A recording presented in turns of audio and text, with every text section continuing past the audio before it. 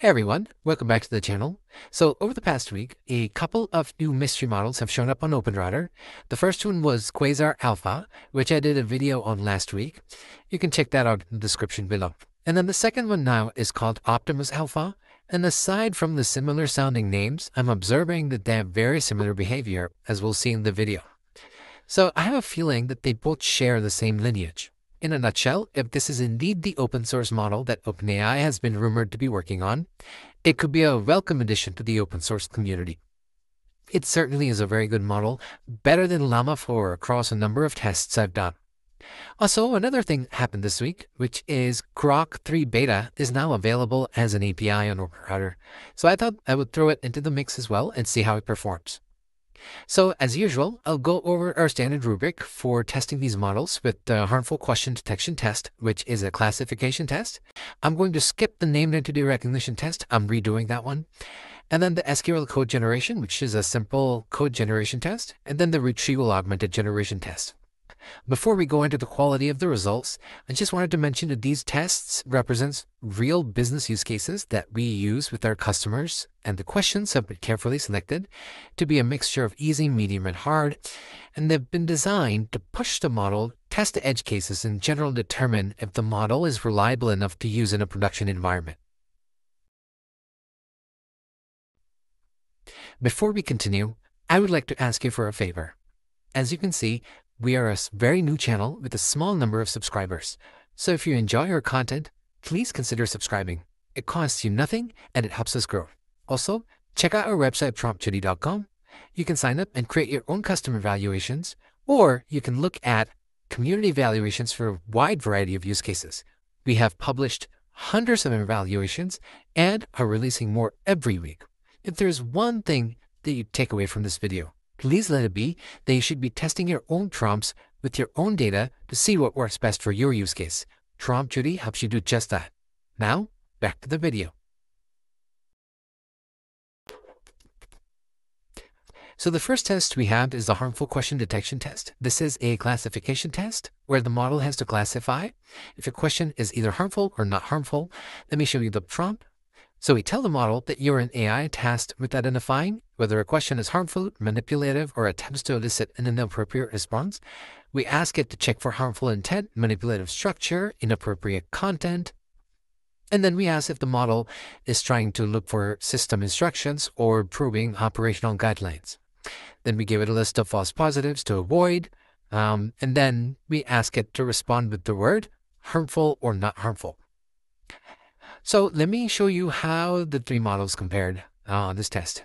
As you can see, all three scored 100% on this test. If you remember from my last video, Llama 4 Scout did very poorly on this test. And even DeepSeek, the 324 that came out a couple weeks ago, got one of these questions wrong. So these are certainly very good results. But I should add, though, a number of other models have gotten a perfect score on this test. So this is looking very good for these three models in question. Now this next test is the SQL code generation test. The prompt is as follows. You are a specialized SQL code query generator system for SQLite database. Your task is to process input text and generate a valid SQL query based on the provided schema and rules. Then we give it the following rules. Generate the select statements only, no insert, update, or deletes, return not allowed for DML statements, return not possible if the question cannot be answered using the schema below. Use only the reference tables, respond only with the SQL query, use appropriate joins, all data is stored in English. Then we give it the schema, then we give it some examples, then we give it the question. So that said, let me show you how the models performed. As you can see, Quasar Alpha struggled a little bit on this test compared to Grok and Optimus Alpha. It got the SQL wrong. And this, to me, is a clear concern when a model writes invalid SQL code. This is code that doesn't compile. And although the test not detected, Grok also struggled a little bit on this question. It should have returned the word Wednesday. Instead, it returned the index of the day of the week. And this one, all three got wrong.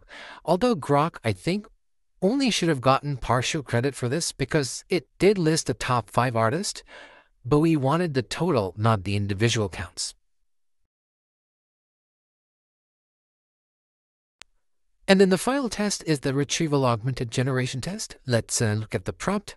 You are a specialized AI assistant tasked with answering questions based strictly on the provided context. Follow these rules. Use only the data within the given context to answer the question. Respond in the language the question was asked. Include citations, the format of the citations. The question is completely unrelated. You should respond with, I can't answer this question. If the question is somewhat related, answer with provide only the relevant information from the context, and respond in marked up. Format your response, answer with citations at the end, and then we give it an example and the expected output. Now let's see how the model scored. As you can see, this is where Grok shines. It got 100% on this result of this test. No mistakes, confident answers to even very tricky questions. Let me show you the mistakes Quasar Alpha made. So the first one is where it concluded that DeepSeek is the best model, where it only looked at one page of the context and then made that conclusion, when in fact there are other pages in the context that rank other models higher on different tests. The correct answer here is that the best model cannot be determined based on the context provided. Both Grok and Optimus Alpha got this one right, but Quasar Alpha got this wrong.